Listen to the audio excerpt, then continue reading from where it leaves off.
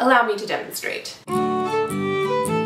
Hey fiddlers, welcome to today's fiddle video. Today we're going to be talking about playing backup for jigs on the fiddle. We fiddlers are often the ones holding down the melody, but occasionally another fiddler comes along, and though we may begrudge them the melody, we decide we're going to be the bigger person and play backup for them. Actually, backup is a lot of fun, and I hope that this video gives you a few tips that will help you just get a little more comfortable with playing in the background for jigs. If you'd like sheet music and practice tracks for the tune that I'm going to be using to demonstrate this, it is called Off She Goes, and you'll find a link for it in the description. So before we start, we're going to lay a little groundwork. What are the basic things that we're going to need to figure out so that we can play backup for a tune? We're talking specifically today about major tunes, and I'm hoping we will get into minor tunes before too long. So for those of you of a melancholy disposition, I'm hoping we will have you covered in a future video. So to start off, the first thing we're going to try and figure out is what are the 1, 4, and 5 chords of the key that we are in. You might have heard of the 1, 4, and 5 before. They are the bread and butter of playing backup for major tunes. So the first thing we're going to want to do is figure out what key is this tune in. There are many different ways that you might try to figure out the key you're in, but one of my favorite ways, and the way that many people who work on tunes by ear figure this out, would be to just play some notes while you're listening to the tune and see which one of them feels like the root note of the tune. Allow me to demonstrate.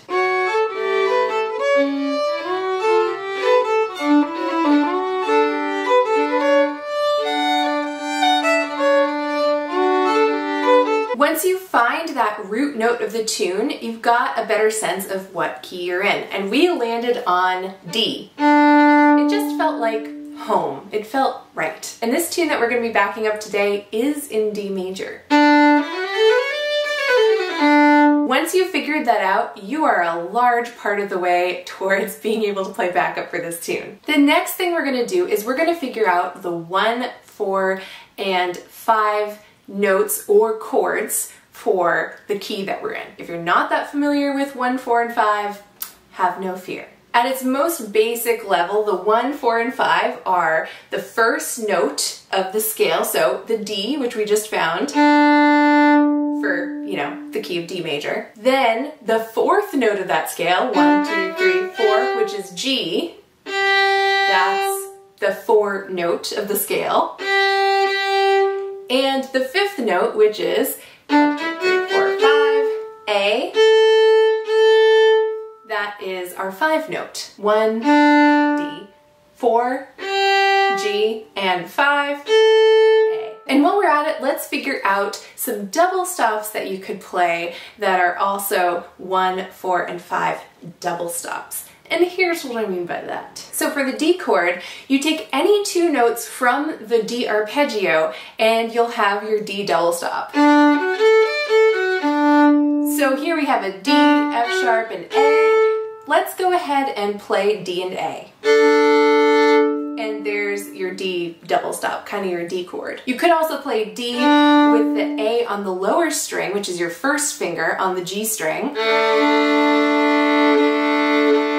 And I kind of like that better because I like when I'm playing backup often to be playing lower on the fiddle, sort of out of the way of the melody line, if possible. Now let's figure out our G chord. So based on the G arpeggio, which would be something like this, we take 2 of those notes. Let's take G and D. Those are on the lower strings. That gives you your 4 double stop, kind of your 4 chord. And now let's figure out our 5 chord. Remember, our 5 note is A. So let's build an arpeggio off that. Again, we might want to try the lower octave. So let's try starting on that first finger on the G string. That's also an A. We've got A, C sharp, E. Let's just take A and E. So that first finger over both those bottom strings, that A and E, that can be your 5 double stop or 5 chord. All right, so we've got our 1, 4, and 5 notes, which are D, G, let's do the open G, and A, let's do the first finger on G. And we've got our 1, 4, and 5 double stops. So the first one would be the 1 chord, a D chord, which is D, and the first finger on the G, which is an A. Then our 4 double stop, a G double stop, which is open G and open D. And our 5 double stop, which is an A double stop. So an A, which is your first finger on G, and an E, which is your first finger on D. And that's your 1, 4, and 5. All right, so now we have the 1, 4, and 5 notes and double stops that we are going to be using to back up this tune. Now that the notes are out of the way, let's think about the rhythm of the tune. For jigs, we're thinking in 6/8 time. So jigs go 1, 2, 3, 4, 5, 6, 1, 2, 3, 4, 5, 6. You kind of think of them in these little packages of 3/8 notes. 1, 2, 3, 4, 5, 6. And the first note in each set of 3 is kind of a little more important. And that's where the beat of the tune is. 1, 2, 3, 4, 5, 6. 1, 2, 3, 4, 5, 6. So if you were playing on the beat, it would go something like this. 1, 2, 3, 4, 5, 6. 1, 2, 3, 4, 5, 6. But if you're playing that basic jig rhythm, that 1, 2, 3, 4, 5, 6, etc., it would sound more like this. 1, 2, 3, 4, 5, 6. 1, 2, 3, 4, 5, 6. All right, so we have our notes and chords on the one side. We've got our jig rhythm on the other side. Let's put this into practice. So our simplest backup option, believe me, this actually can sound really good, is to play just the 1 note or double stop and hold that out. So you're not changing your bow too often. These are just long tones. And just play that sort of as a drone through the tune. And this is what that would sound like.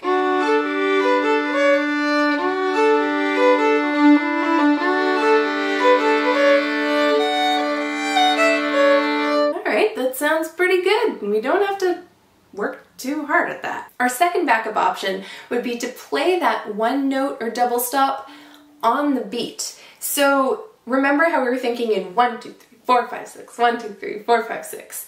We're taking that first note in each of those sets of 3. That's where the bow change is going to be. 1, 2, 3, 4, 5, 6. 1, 2, 3, 4, 5, 6. 1, 2, 3, 4, 5, 6. 1, 2, 3, 4, 5, 6. So in the tune, this is how that might sound.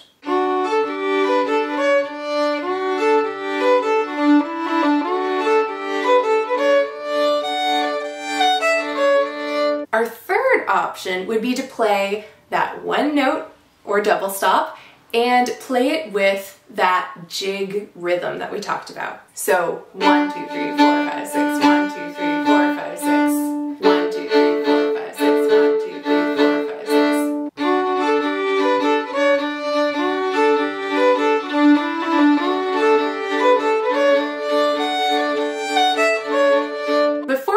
To option number 4, this is where the 1, 4, and 5 chord start to come into play. And we really have to tune in, listen to the melody, and see which one of those do we want to use, because we're going to be changing throughout the tune. I have found it kind of helpful to think about these double stops in terms of the sort of moods that they evoke for me in my mind. For me, the 1 double stop, it feels very homey, very settled. The 4 double stop, it feels sort of wistful and far away to me. And the 5 double stop feels almost anticipatory and tense, like it wants to resolve. That's how I look at it, at least. But they might have different adjectives or feelings to you, so it's good to kind of define that for yourself. When you have those moods in mind, you can kind of start to match those double stops or those notes to the parts of the tune that have those moods. This is at least how it works for me. If there's a part of the tune that sounds a little more wistful, like it's far from home, then you might try a 4 double stop. Or if it feels tense, like it wants to resolve, you might try a 5 double stop. One of the factors here really is that the notes in the tune might be spelling out parts of a chord. So for example, if the tune is going, that's reminiscent of the D arpeggio. So it makes sense that a D double stop would work there. But my mind generally does not work that quickly, so I just have to kind of listen for the mood of the tune at different points, and by trial and error figure out what chords fit into the melody. One simpler option could be you could actually have sheet music that has chords on it, and that can be very helpful. Then you can just follow along with your fiddle chords. However you figure it out, here are the next few ways that you could play backup for a tune using all three of those notes, double stops, chords, however you want to think of it. Again, you could do long tones. So hold out one note or double stop until it sounds like the next chord has come along and then switch to either the 4 or the 5. This isn't based so much on the beat or on the rhythm. You're just mainly listening for where the melody changes. And it might sound something like this.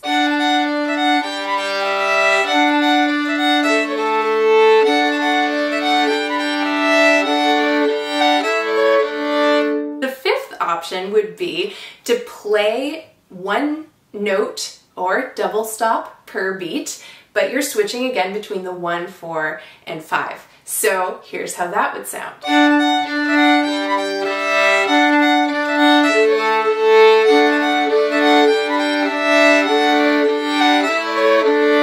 And the last option we're going to try is, again, going to that jig rhythm, that 1, 2, 3, 4, 5, 6, 1, 2, 3, 4, 5, 6, but switching up whether we're doing the 1 or the 4 or the 5.